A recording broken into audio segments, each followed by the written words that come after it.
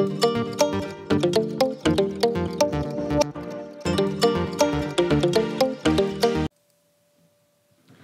students, welcome to Pravegaa Education.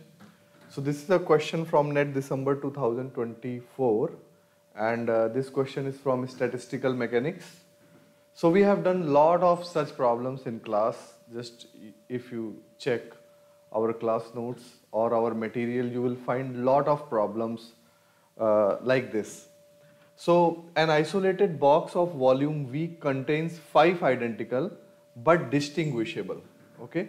So the particles are distinguishable, they are classical particles. For example, if there are 5 particles, you can just assume that they are A, B, C, D and E, 5 particles, okay? And they are non-interacting. The particles can either be in ground state of zero energy and excited state of energy E. The ground state is non-degenerate and excited state is doubly degenerate. There is no restriction on the number of particles that can be put in a given state. So they are classical particles. There is no Pauli's exclusion principle or there is no restriction.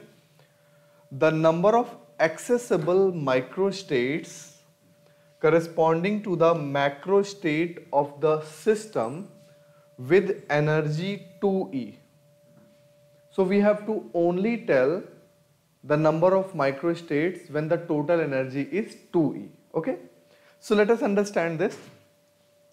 We have a ground state with zero energy and this state, excited state you can call, this is energy E, and this is non-degenerate and this one is doubly degenerate. Okay, the system is like this and total energy of these 5 particles should be 2E. So we have to consider only those.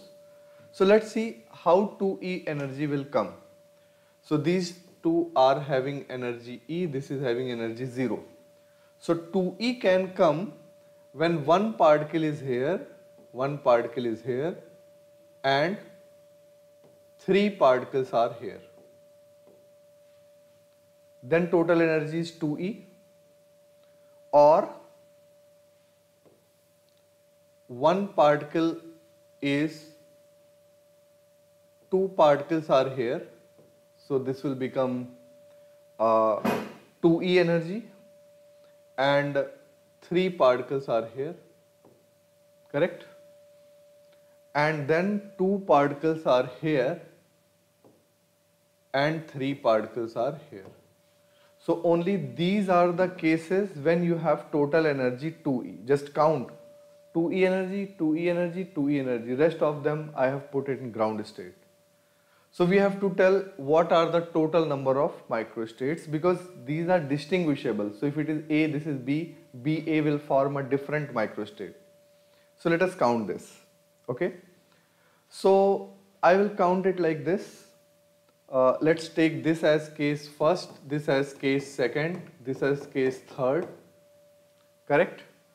And first case, if you see, out of 5, I will select one particle here, so that will be 5C1, and at the same time, out of 4 particle, one particle here, so 4C1 into, now 2 particles have gone, out of 3 particle, 3 here.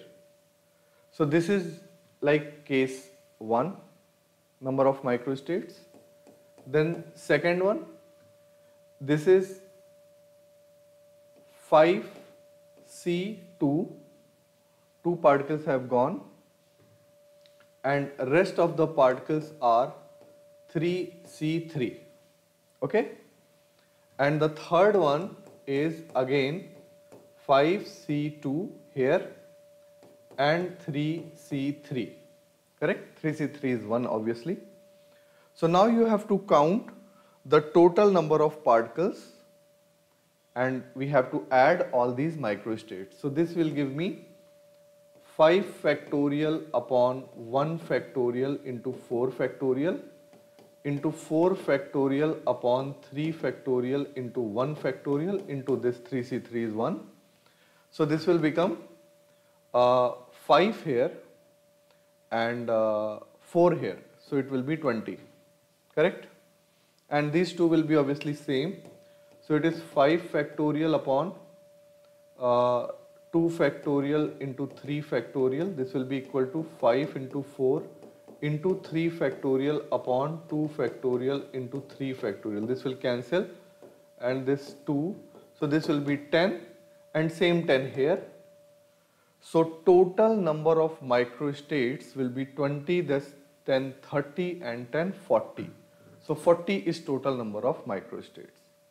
So this is the way I solve question in class also. Just you can see one of the snaps from my class notes. So you see in this problem what I have done, I had 4 distinguishable particles filling up energy level 0, E, 2E, and the number of available microstates I asked for total energy 4E. So this time also I have applied same method to calculate, and they were also distinguishable particles, you can see. So similar question was asked in this exam, okay. So you can see it is very close to the question that I have done in class. Thank you so much.